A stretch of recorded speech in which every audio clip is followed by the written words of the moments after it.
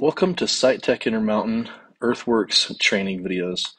Today I'm going to start with a dozer setup in Earthworks. When you first turn it on, the very first time, it may show up like this where you need to customize the main screen. Let's just go through a couple of the main screen options to customize. For example, at the very bottom right here, you can see that it has cut fill, left, center, and right. For a dozer, a lot of times you don't always need that center. So to clean up the very bottom, you simply touch and hold on the bottom text ribbon here. When you go into here, you can add, you can replace, or remove specific items. But I want to customize the entire ribbon. You can see at the very bottom there's 4 white showing here and the rest are grayed out, meaning that there's other options if we swipe to the right. So if we go to the text ribbon, we can customize what we see here. Then on the very bottom there's an edit option. I want to clean this up by removing some of these. So I'm going to hit the edit button and you can simply just touch and hold or touch these to get rid of or add. So as you go down through here, if you don't want to see design elevation, if you don't want to see offline, I'm going to leave that on there. I don't want to see stationing, I'm going to turn that off. If you don't want to see northing, turn that off. Easting, I'm going to leave elevation, turn off a couple more of these. Satellite count. A couple I may turn on for the dozer if I am going to do any 2D work or just want to verify that I'm cutting the right side slope. I'm going to turn on blade slope. So once I've done that, I can hit apply and then I can move these where I need to. You can see the 6 buttons right here. You can touch and hold with your fingers and actually move them where you need to be to align them. So I'm going to leave cut fill left on that one side and I'll move these 2 up. So as soon as you hit apply right here, you can see the bottom ribbon so far only has the 4 and there's a 5th one hiding to the side. So you can use your finger and touch and hold and drag to the side to see whatever you want. The other thing I wanted to show you is on the left and the right side right here, we've got the cut fill light bars. You have the number at the bottom for the cut fill. So if we turn the autos on, you can see it runs down. If we raise up and down, those light bars do the same as what the numbers are on the bottom there. But you can customize these light bars by going into the menu, the gear with the tablet or phone. Inside here, as you scroll down, there is a light bar option right here. If you touch that, you can turn on and off what you do and don't want to see. If you don't want light bars at all, but you want to actually just have the center one on for horizontal offsets, you can do that. When you're done, just hit done. Now you can see that it changes the screen up quite a bit. The other one I wanted to show you is to swipe to see different views on the main screen right here. Currently right now we have this one in 3D. If you take your finger and just touch and hold, you can roll the model around.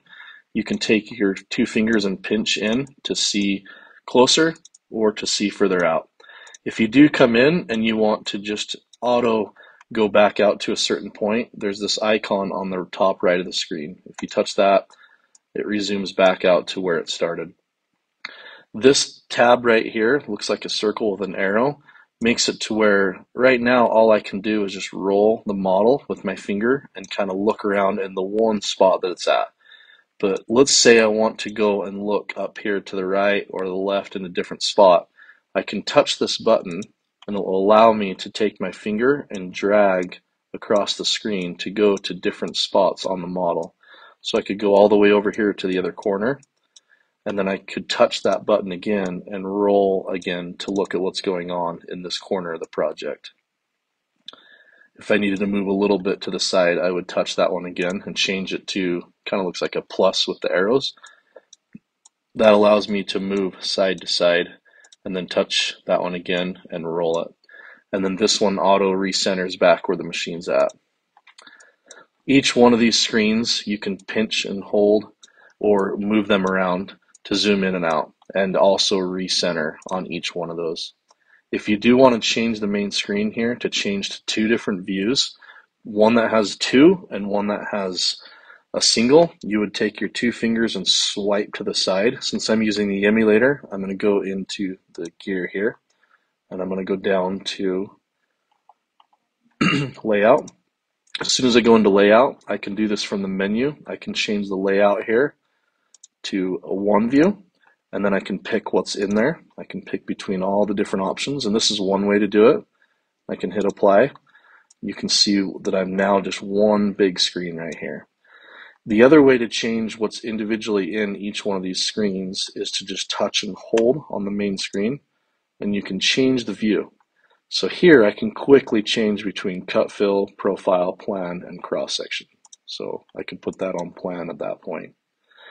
If you go back up to the gear here, you can go back to layout, and here we can change it to two view. At this point, we can change it here if we want, or the main screen. There again, you can customize what you see by touching and holding in each one of these screens. So if I'd like to see three-dimensional in this one and cross-section so that I can see what happens when I get up to the side of the slope right here or wherever I'm at, I can just simply customize in between these two. This one's personally my favorite because I can see what the surface is doing underneath me, and I can also still roll it in 3D and see what's going on around me. I'm going to turn that top light bar back off so that the screen is a little bit bigger. Go ahead and turn that off, and then hit done. So that's a main overview, and you can see where you've got manual down on the bottom left. That'll be for when we turn the autos on, and manual for tilt. So this is showing that I'm going to turn, when I turn autos on, which I'll do right now, I can see that it gives me up and down value and side to side value, and I have 0 and 0 for left and right. One more thing I wanted to show you on the main screen here for this video is the ability to change what you see around the dozer right here. For example, this green crosshair line and the red dotted line around it, which is the perimeter of the machine. The green crosshairs change as you change your red caret to the right here. The red dot, as it goes left and right, you can see that that changes with. It's to help you understand kind of an alignment off of the blade here, and the alignment straight in line with the blade, not as much the body. Some like that, some don't. The other thing is this red boundary around here also comes into play if we're going to run avoidance zones. But it still understands where that's at, even if we turn the visual off. So up here at the top right, there's this icon that's called the Layers Manager. Layers options, if you will. We nicknamed it the stack of papers. If you touch and hold on that, it'll take you into a menu where you can turn on and off a lot of the things that you see on the main screen here. For example, the vertical guide and point, which is that red caret and the green, you can turn those on and off. You can also come in here and turn off the green crosshairs that we saw there. You can also turn off the machine boundary if you'd like. In another video, we'll go through more of what's in here. Once you hit apply and come out, you can see that it's cleaned it up a little bit. You don't have the green crosshairs. Those would be helpful if you're trying to line up with curb lines, specific things that are further away from you, but sometimes those green crosshairs get a little confusing for other colored lines on the job site. For example, this green that we have over here. If you'd like them on and off, you can just turn them on and off in the layers option. So this is a video for the main screen options.